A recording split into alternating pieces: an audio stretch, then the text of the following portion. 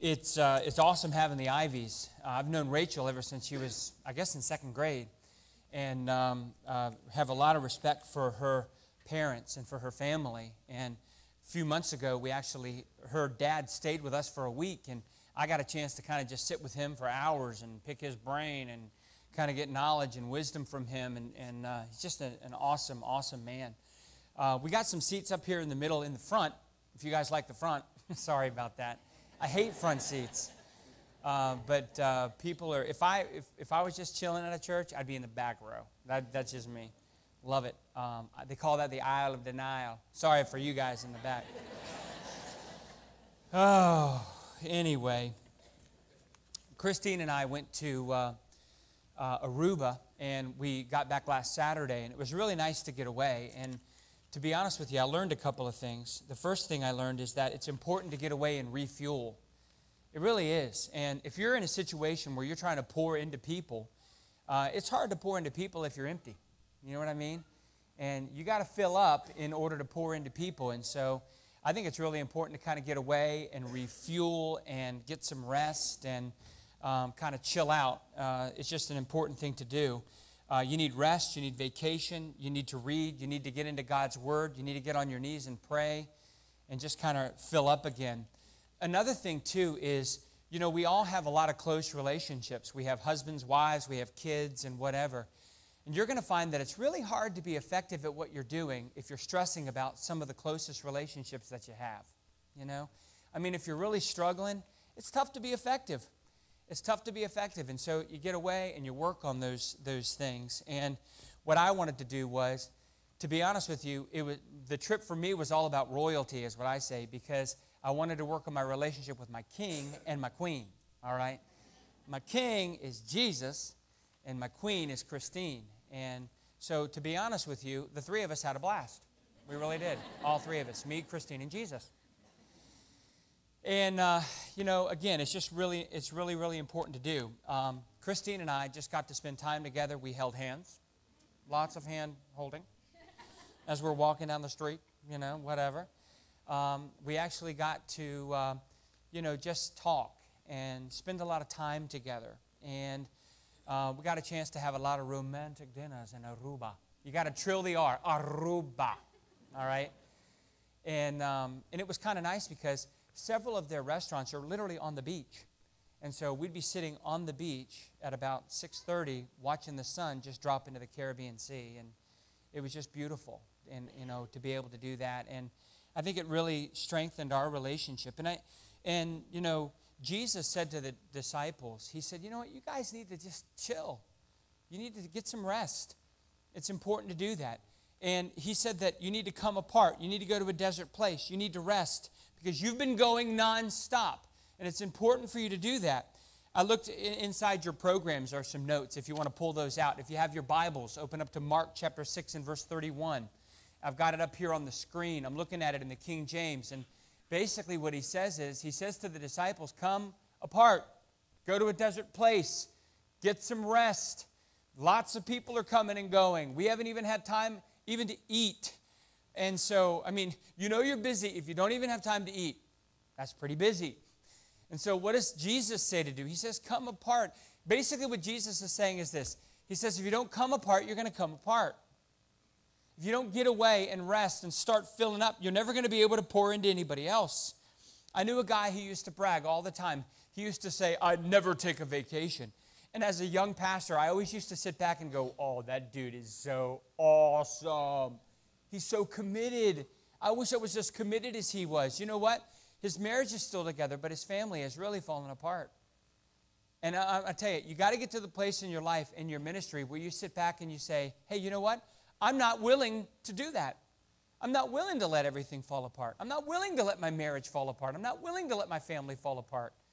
I'm not going to sacrifice my marriage on the altar of my success or everybody else's opinion of me to think that I'm so committed and I'm so down with everything. When the fact of the matter is, we have a responsibility, to our family.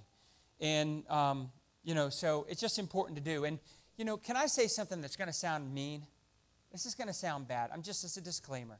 I'm like Captain Disclaimer all the time, and I apologize for that. And there's another disclaimer, right? I have disclaimers for disclaimers. That's bad. But anyway, here's the deal. If you ever have this is a dumb illustration, and I just thought of it because it's dumb. Another disclaimer. So let's say you take a bottle of barbecue sauce, and you take that bottle of barbecue sauce, and you love it, and you fill your plate up with barbecue sauce, and you're pounding down your chicken, and you love it, man. It's sweet baby Ray's or whatever you eat, right? And you take that and you put it back in the fridge, and you go, until next time, till I need you, right? And then all of a sudden, there comes a day when it's empty. And you're trying to get barbecue sauce out of it, and you're looking at it like, come on, and it's making weird noises as you squeeze it and try to get it out. And everybody's like, oh, that's gross, just throw it away. So you take it and you say, you know what, I'm done with you. It's empty, and you throw it away. And what do? You buy a new bottle. And you get that new bottle and go, oh, you're my new bottle of barbecue. Can't wait till I'll have chicken again, or whatever. I'm going to tell you, that's kind of a weird illustration, but the truth of the matter is I think sometimes people in life kind of look at you that way, like in your business or in where you work or in your circle. And people say as long as they can get something out of you, they'll keep you around. They'll have you and they'll keep you there. But when you're empty, they'll be quick. And not that they're wanting to hate you or despise you. And I know it's a bad illustration and it sounds rough. But I'll tell you something. Your company will be quick to kick you to the curb when you don't have anything else to give, And so you need to sit back and say, I need to make sure that I fill myself up. And I need to make sure that I am there for my wife, because she'll always be there. Your husband will always be there. When they give you the gold watch and kick you out of your office, your wife's going to be in the car waiting for you. Come on, honey, let's go home. Right? And you're going to go, I thought I was indispensable. And you're going to sit in the passenger side and cry all the way home. But your wife or husband's going to be right there. They're not going to throw you out because you're out of barbecue sauce. Silly illustration. I didn't even say it last night, but I just thought of it this morning. The second thing I learned is this. Somebody's always watching you no matter where you go. How many of you ever heard this? You've heard this before. It says, character is who you are when nobody's watching. Have you ever heard that? Anybody ever heard that? I believe it's true. But let me say this. Somebody is always watching you. Always. Even if it's just God, and I hate saying just God because that's the most important person that watches us, but trust me, God is always watching you. And I saw this verse in Psalm 33:13. It says, the Lord looks down from heaven, and he sees the whole human race. From his throne, he observes all who live on the earth. Trust me, God is always watching, and he's the most important audience, because one day, you're not going to stand before me. You're not going to stand before your neighbor. You're going to stand before God. And he is the one that watches you all the time. And so it's important that we live a life of character because his eyes are watching us. But not only that, it's kind of interesting. We were sitting in a restaurant in Aruba, and all of a sudden, out of the blue, I hear this, Pastor Barry?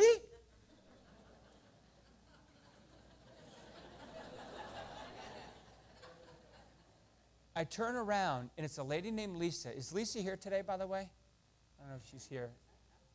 She's still in Aruba. No, she's not, because I saw her on the airplane coming back. She was everywhere. So literally, she goes, I go to Park Valley. And I'm like, that's great.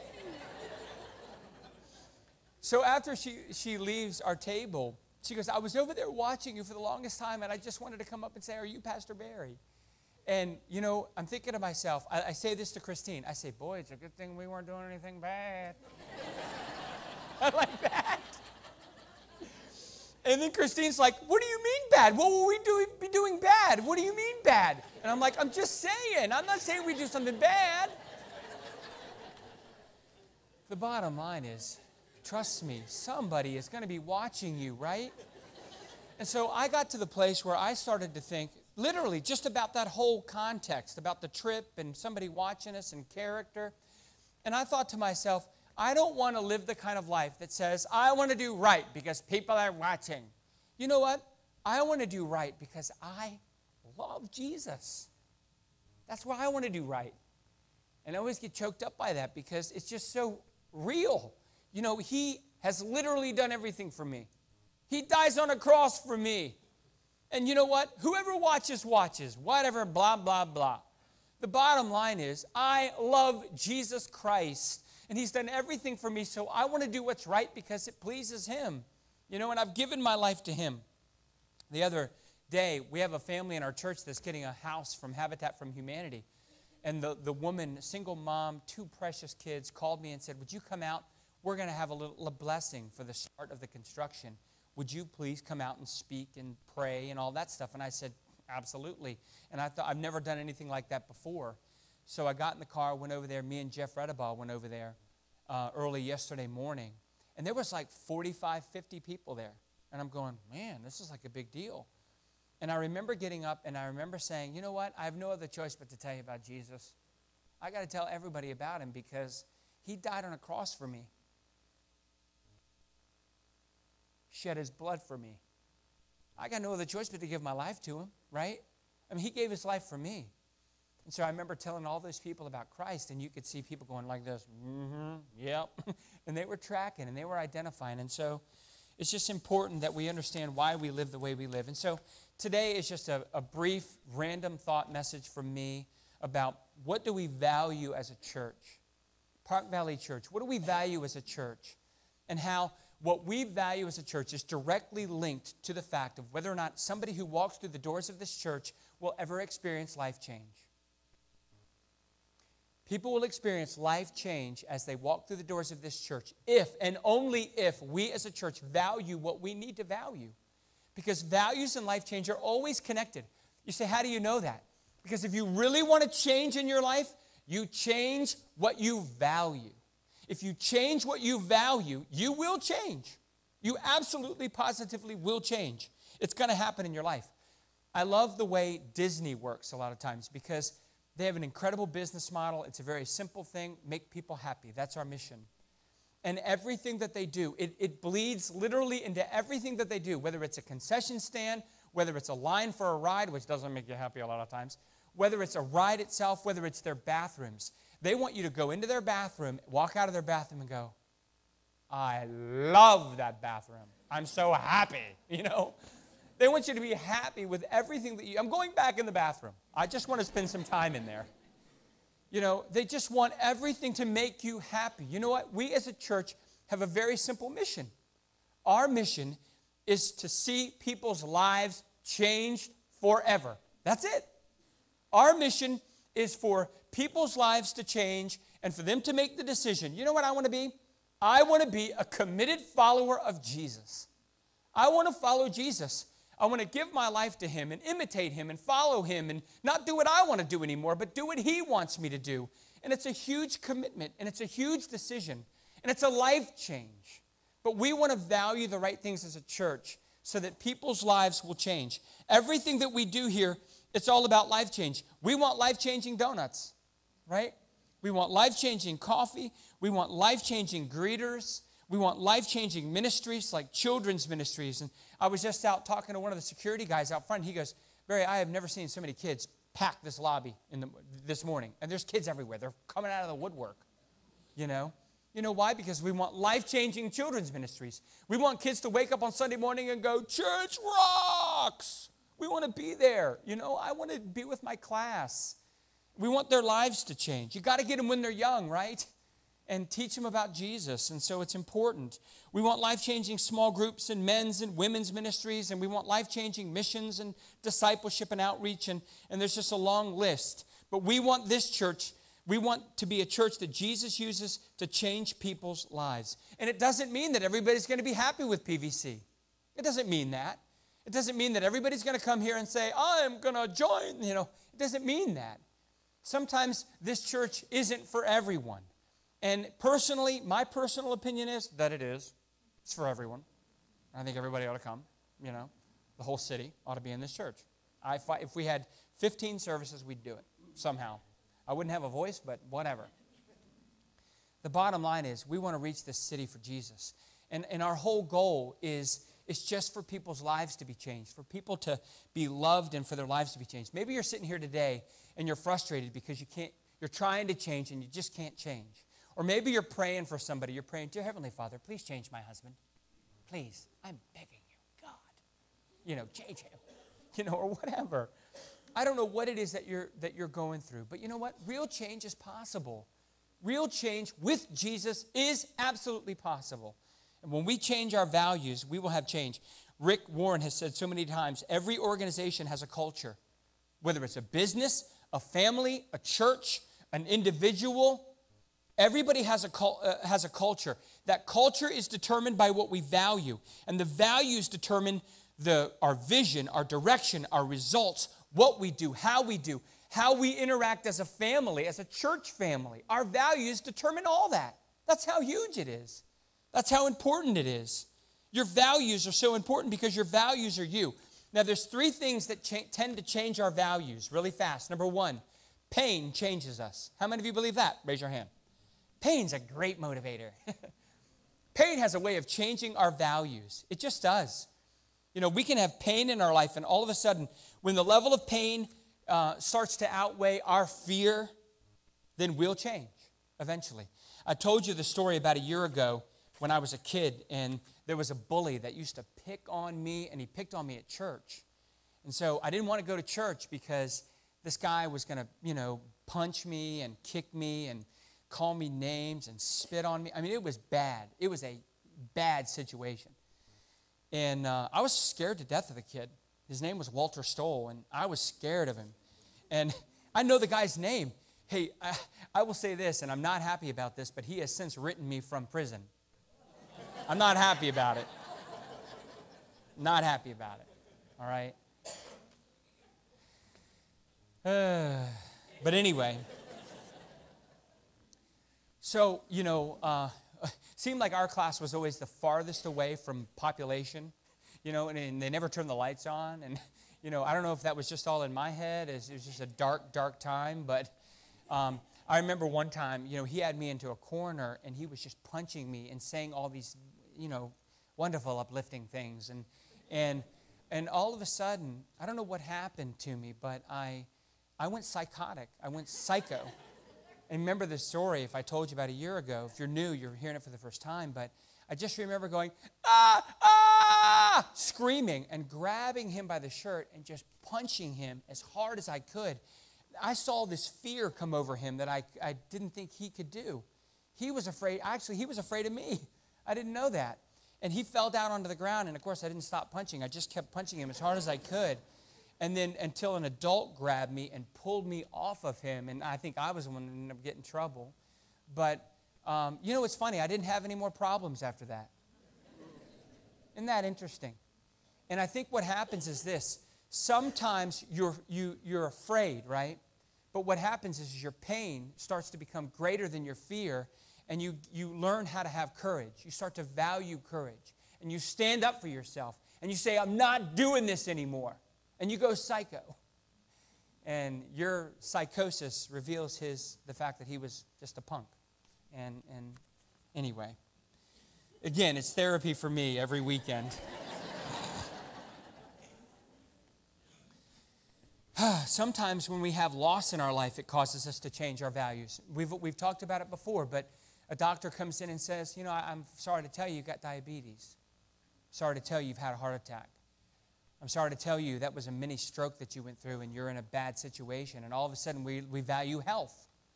We talk to our loved one and we say, don't we have a treadmill in the house somewhere? I'm going to dust that puppy off. I'm going to start getting on that thing. I'm going to stop using it as a shelf and get on it and use it, I remember one time I went to dinner with a guy and he was talking to the waiter and he kept saying, now, does the chef put butter in with the mixture, with the recipe? And I'm going, just order the meal. What are you doing? He's talking about salt. Then he brings out little containers of all his own little condiments. I'm going, you bring your own condiments? And he looked at me and he said this, I had a massive heart attack. He said, if I don't do this, I'm going to die. And I said, oh, okay, it's cool. Go ahead and do it. But you know what? His values had changed because he had gone through loss. He had suffered loss when it came to his health. We may hate our jobs and lose our job and then all of a sudden think that wasn't such a bad job. I kind of wish I had that job. We may hate our living arrangements, just like the prodigal son. The prodigal son couldn't stand living with his father, couldn't stand living in his house. with the arrangements that he had. So he said, give me all my inheritance. I'm out of here. So he gave him his money. He left, went away to a foreign country, lived his life in sin, lost everything that he had. And then he ended up having to get a job. A famine came. He found out as a young Jewish lad working in a pig farm, not a good combination.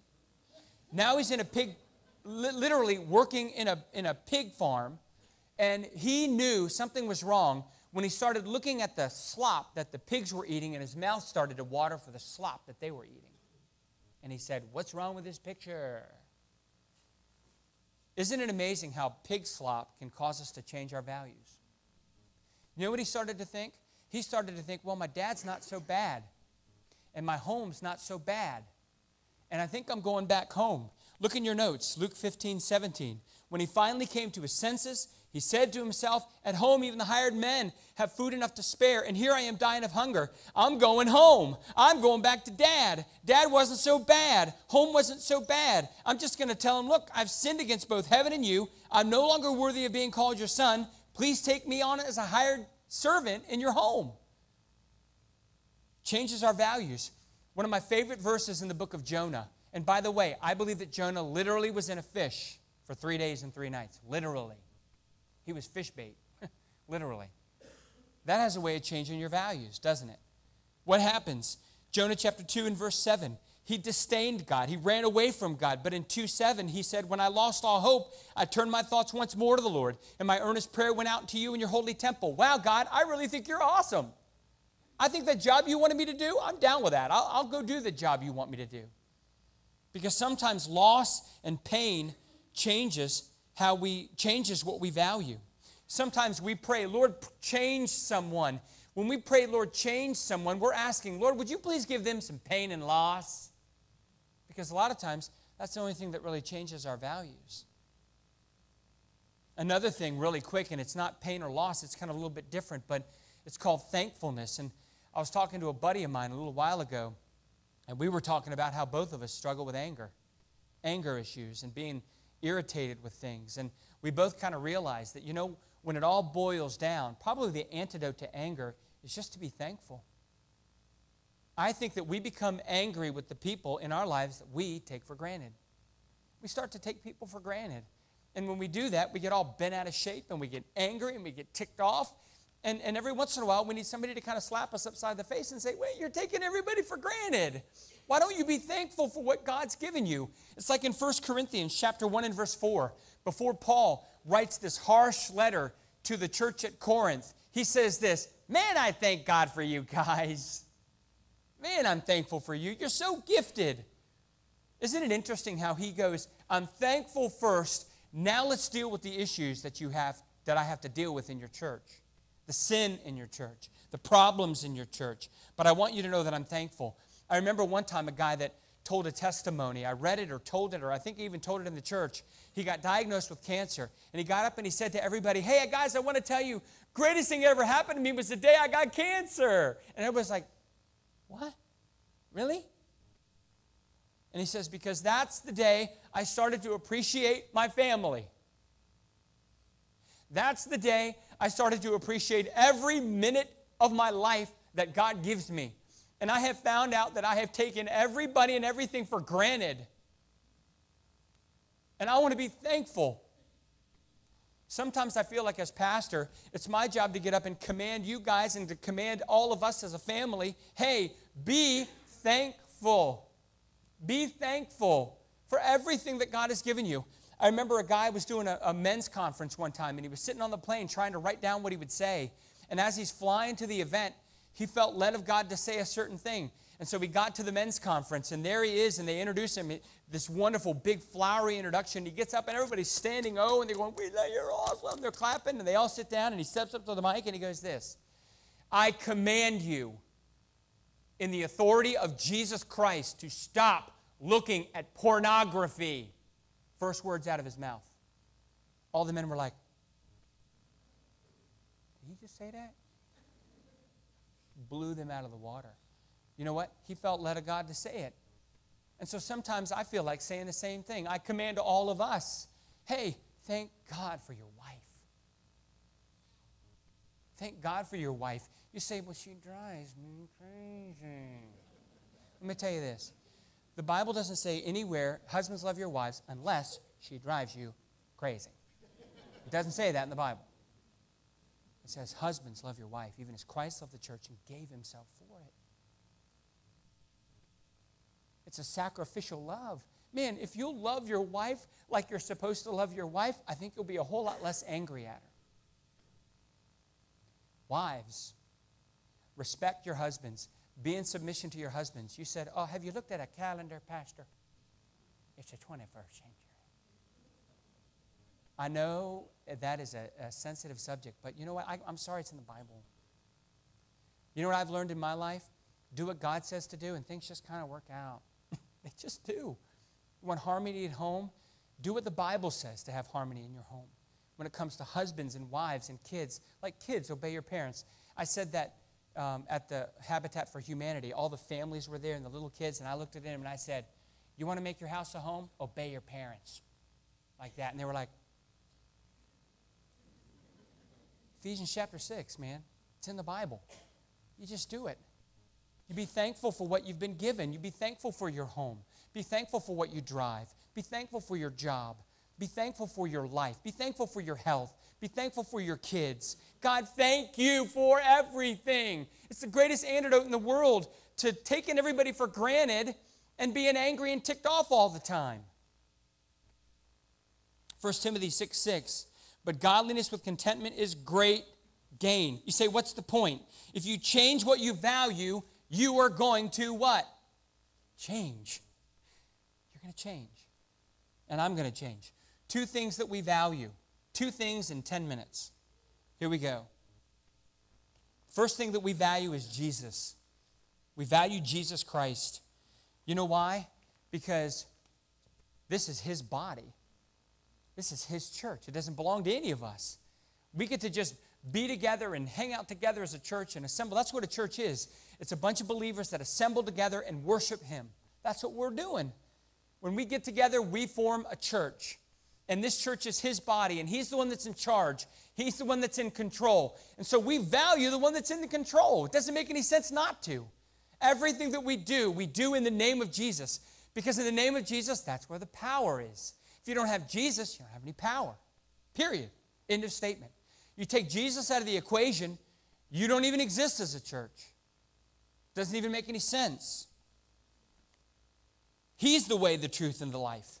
He's the way to the Father. No other name under heaven is given among men whereby we must be saved, other than Jesus. Nobody else was born of a virgin. Who else walks around saying, yeah, I'm born of a virgin? Me and Jesus, same thing. Craziest thing. Nobody says that. There's only one person that's been born of a virgin.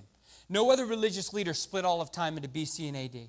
No other religious leader loved Barry White and died for Barry White, both me and the singer, right? Then Jesus. Jesus Christ is the one that did that. No other religious leader not only knew the way that he would die, but actually when he would die. No other religious leader said that he would die and then rise again from the dead and rise again exactly when he said he would do it. Nobody else has done that. He's the one on this earth that forgave sins. He is the one on this earth that accepted worship. So here's my philosophy. I love him. I love him. So many times I'm motivated to do things because I'm scared to death, or I want success, you know. Or I want people's opinions of me to be whatever. You know what? Whatever. Anybody there with me? Just whatever on the whole people opinion thing?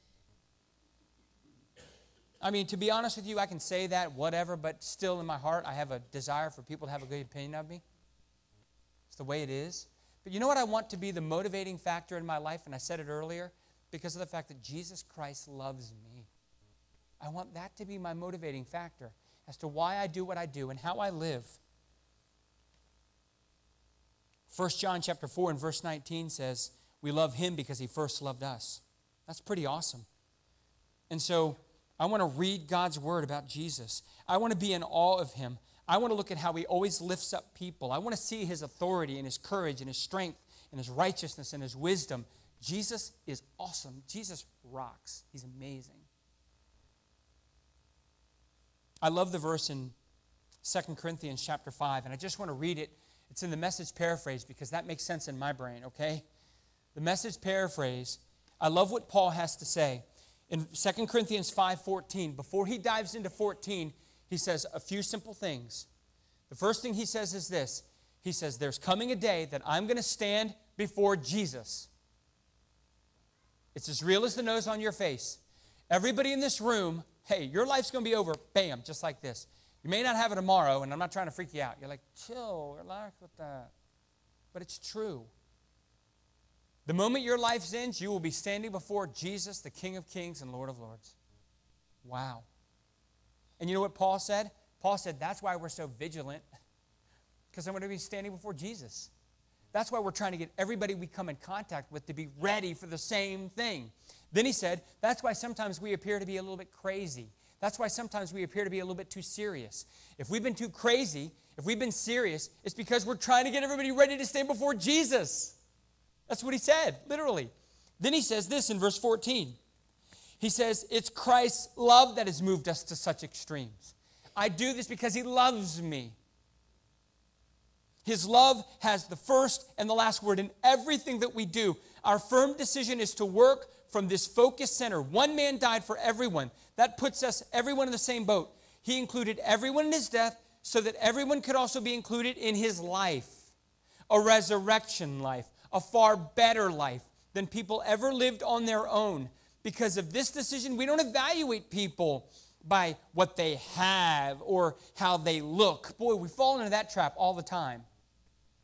He says, we don't do that anymore. We tried, it was a dead end. Didn't work. We looked at the Messiah that way once. We got it all wrong, as you know. We certainly don't look at him that way anymore. Now we look inside. And what we see is that anyone who is united with the Messiah gets a fresh start, is created new. The old life is gone. A new life begins. Look at it. It's amazing. What did Paul say? The thing that motivates me is the fact that Jesus loves me. It's the motivating factor of my life. Jesus Christ is the only one that has the power to change lives. And so we do everything in his name because there's power in his name. Matthew chapter 10 and verse 32.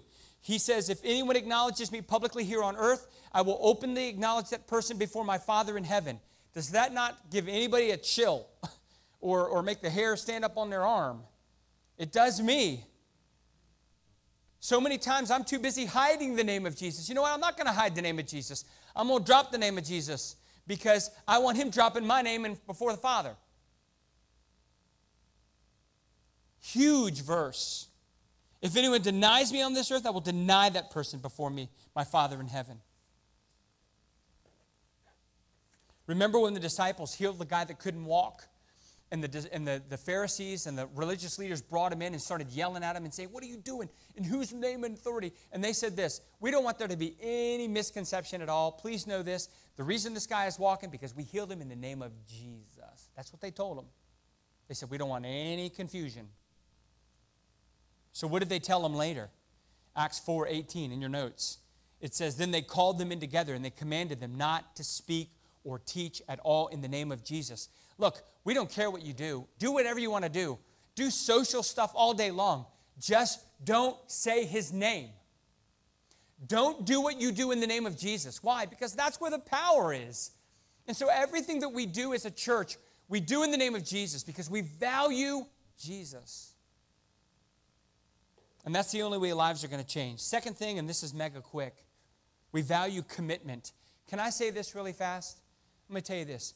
The Christian life is a life of commitment. It really is.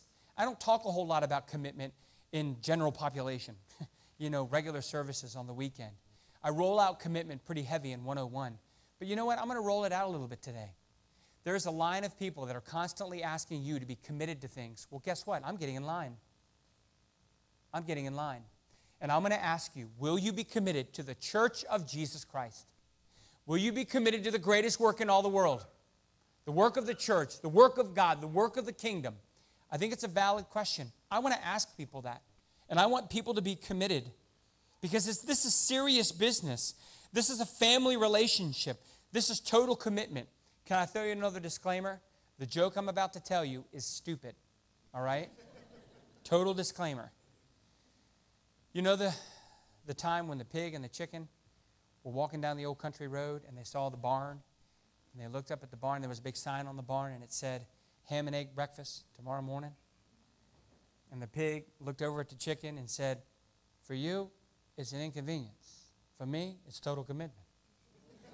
I don't know if you get that or not, but you know, I think sometimes we look at the Christian life like it's just a little minor inconvenience.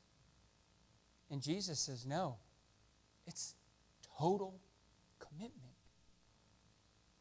It wasn't a minor inconvenience for me to go to a cross and take on your sin and die. That wasn't a minor inconvenience. That was total commitment. He wants us to be totally committed. Look at these verses. Romans 12:1. He says, give your body a living sacrifice. 1 Corinthians 6:20. You don't belong to yourself. You're bought with a price. Mark chapter 10 and verse 21. Set everything that you have. Sell it all. Give it away to the poor. Follow me. Matthew chapter 10 and verse 38. Take up your cross daily. Follow me. Whoever loses his life will get his life. I'm going to tell you, there's nothing minor about any of those verses. They're all major. It's all total commitment. And so I wanted to ask you as a church, would you value, as a family, what we value? We value Jesus. We value commitment. And the person that says, you know what, I'm going to be committed. I'm going to spend time together with my Savior. I'm going to spend time. I'm going to be committed to communication with Him. And I'm going to get up out of bed in the morning early. And I'm going to get on my knees. And I'm going to open up His Word. And I'm going to start reading it and studying it and knowing it and discipling myself. You can't get enough to grow your spiritual life on the weekends here at Park Valley. You've got to spend time in His Word on a regular basis. But it takes commitment. I'm going to be committed to assembling together. No, it's not a minor inconvenience. It's something that I'm looking forward to every weekend, and we're going to be there. And I'm going to have my kids in the classes, and I'm going to get my donut, and I'm going to sit down here and soak in the Word. And I'm going to roll up my sleeves and start to serve. I'm in. I'm committed. I'm totally in. I'm committed to generosity and to tithing and giving. I'm committed to finding a ministry in the church and knowing my mission in the world. Here, I close with this last thing. Over in Revelation chapter 3, there are basically, or in chapters 2 and 3, there's 7 letters to 7 churches. And, you know, Jesus Christ, as commander-in-chief, is kind of doing an inspection, and he's looking at the churches. And the last church he gets to is the church at Laodicea. And he says basically to the church at Laodicea, guys, you think you have everything. But really, you're naked and blind and poor and destitute. And you think you have it all, but you don't really have anything at all. And then what does he call them? The Bible says that he calls them lukewarm. And he says, because you're lukewarm, I'm going to spit you out of my mouth. You know, that's what he says to them, right? The thing that blows me away is if you look at what he's saying in that passage of Scripture, here's what he's saying. He's saying, you have chosen comfort over commitment. You have chosen comfort over Christ. And then the part that blew me away, I was listening to a message on this the other day on a podcast from another pastor out in Seattle, a guy named Mark Driscoll. And he was going through this passage of Scripture, and he said something that I had never heard in my life when it came to this passage of Scripture, never in my life. You see, at the end of that little blurb that he gives to the church at Laodicea, he says this amazing invitation. He says this, behold, I stand at the door and knock. And if anybody will open the door and let me come in, I will come in and eat with you and be with you and live with you and dwell with you. And I paraphrased that. Sorry. You're going, I don't remember it. So it's amazing what he says. And I always looked at it as, okay, so he's done with the 7 letters. Now he goes into the final invitation. Because in chapter number 4, the tribulational period starts, right? The church is raptured because it says literally in chapter 4 that John was caught up talking about a rapture. He talks about a trumpet that blasts. He hears this trumpet. The church is now gone and raptured. The tribulational period starts. You don't see a mention of the church at all through the book of Revelation anymore because it's gone. And I thought, well, that's the last invitation. Well, Mark connected it to the church at Laodicea. And he said that they had gotten so into comfort and not commitment, so into comfort and not Christ, that Jesus himself, the head of the church, was standing at the church at Laodicea, knocking on the door, and they were looking at him, and they didn't even recognize him. It's like Jesus is outside going, guys, it's Jesus. You know, the head of the church. You know, I own this church. This church is my body. And they're looking at the door going, who is that dude? Whatever, just let him stay there. Probably a salesman. Pretend we're not home. Right? Wow, what an amazing place to get to. I don't ever want to get to that place that not only do we not value Jesus, but we don't even recognize him. Would you bow your heads and close your eyes for just a minute? The most important decision that obviously that you'll ever make in your life is your decision for Jesus. And maybe you're here today. Again, we value Jesus. So every single service that we have, we give people an opportunity to accept Jesus Christ as their Lord and Savior. So if you're here this morning and you've never given your heart to him, you've never believed in him, you've never made that decision to invite Christ into your life, I'm going to give you a chance to do that right now. Why don't you pray something like this? Why don't you pray this? Dear Heavenly Father, I want you to know that even though I struggle with doubts in my heart, I want you to know that I believe. I believe that Jesus is the Christ. I believe that he died on the cross for me and that he rose from the dead for me and that he did it to pay for my sin. And I want you to know that I'm sorry for my sin. I'm sorry where I failed you. I'm sorry for that. And I pray that you would wash me clean and forgive me. And I pray that you would give me a home in heaven. And I pray that you would change my life. I pray that my values would change as of today.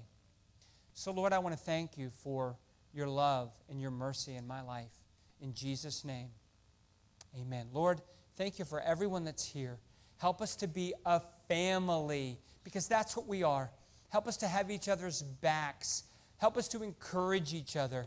Help us, Lord, to value Jesus, to value commitment, to realize that in this vapor of a life, what's done for Christ will last. Only what's done for Christ will last. Help us, Lord, to live for you and serve you, and, Lord, to advance your kingdom. In Jesus' name, amen.